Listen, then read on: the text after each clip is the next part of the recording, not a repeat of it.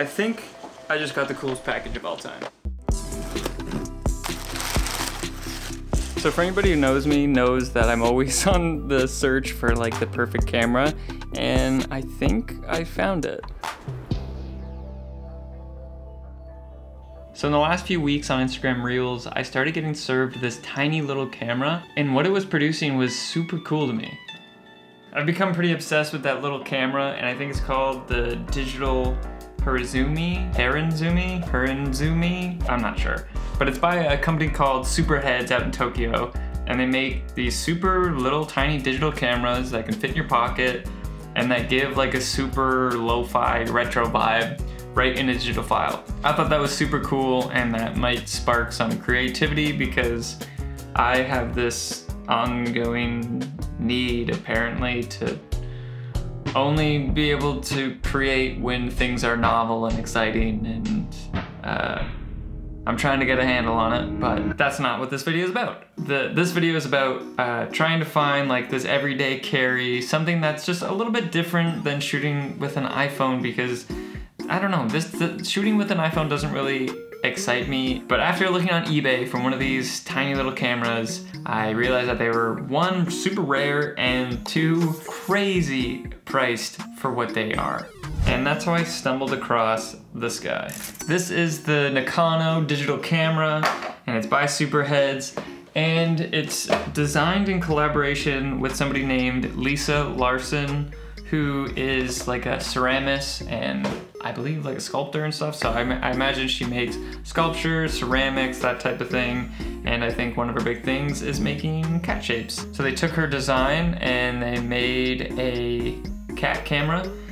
So I'm gonna try to see if this camera is maybe similar to the one I saw on Instagram. I'm really excited because like there's no reason to not take this thing everywhere, and that is my goal. So I'm hoping we get some good stuff out of it. So I'm gonna go shoot around with it and see what happens.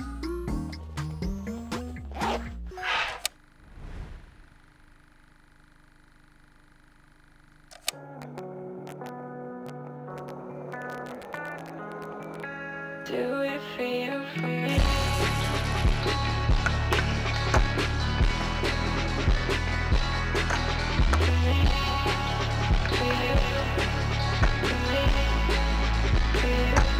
Throw my shoes away up high, watch them wrap around the telephone wire, lob my lungs into the trash, crack a joke and hope she laughs. It's a weekend. It's a weekend. It's a weekend. It's a weekend. Okay, so I've had some time to go through the footage from this, and that's what you just watched. And I have some thoughts, obviously. It's pretty cool to not have to really think while shooting because there's no screen, you literally just point and shoot. But because of that, I never really held a frame long enough because I was just kind of like pointing and moving at the same time. So I had a lot of unusable stuff, which is definitely a big user error. One of the cat's eyes is the lens, and sometimes I would forget which one. But besides that, it was the most simple shooting experience. There's only 3 buttons on this little thing.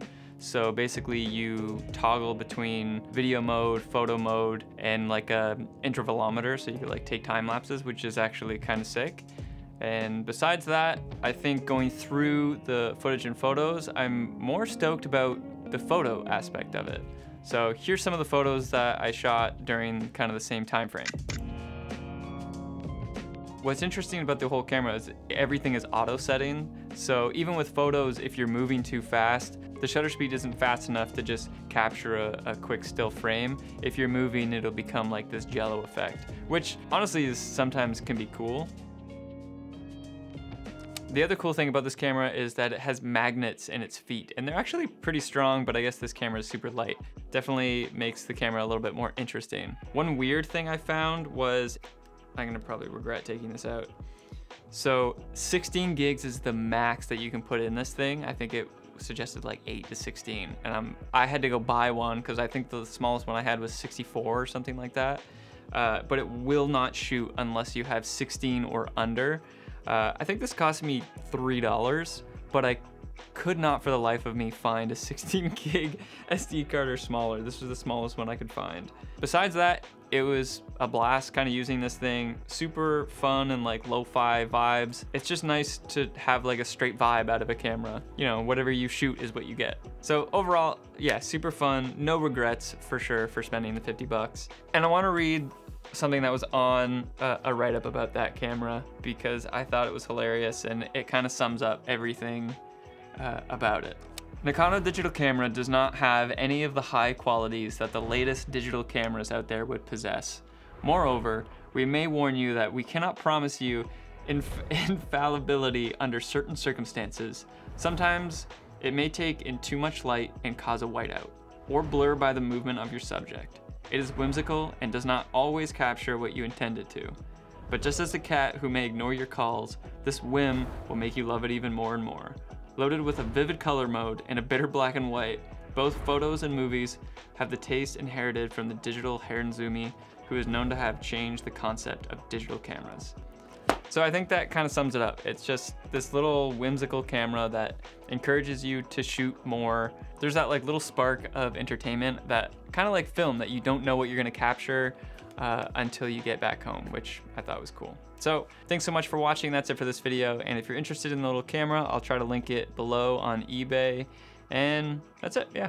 Happy shooting, and I'll see you in the next one. Peace.